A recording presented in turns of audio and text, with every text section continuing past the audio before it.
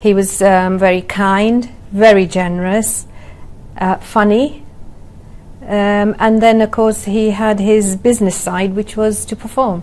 Photographs, if she would like to help out in this, and naturally my mum loved the idea and started digging in, delving into the old photographs.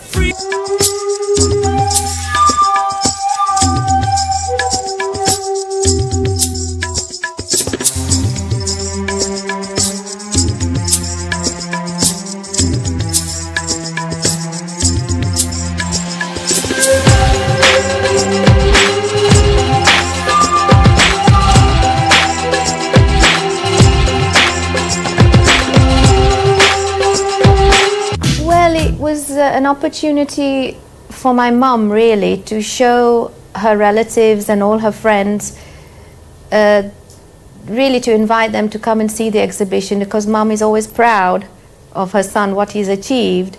And when India, like as you say, was his hometown in his earlier years, it made it more sense to come along. I read it somewhere that India's population is very high with the AIDS disease.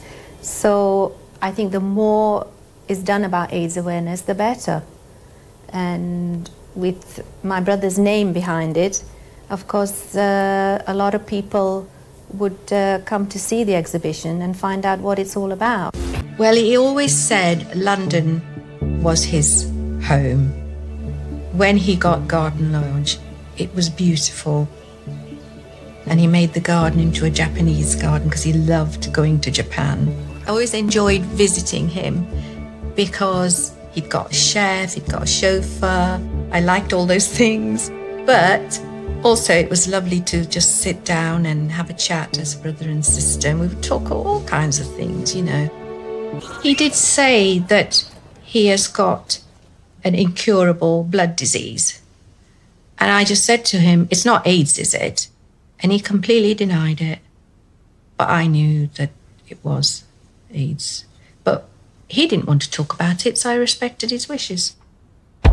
When Freddie would see his own videos, he would say, oh, I was handsome then, and that's very, very hurtful.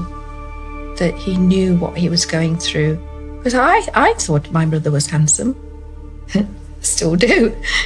I really thought that was so sad. My mum visited him more time than Dad.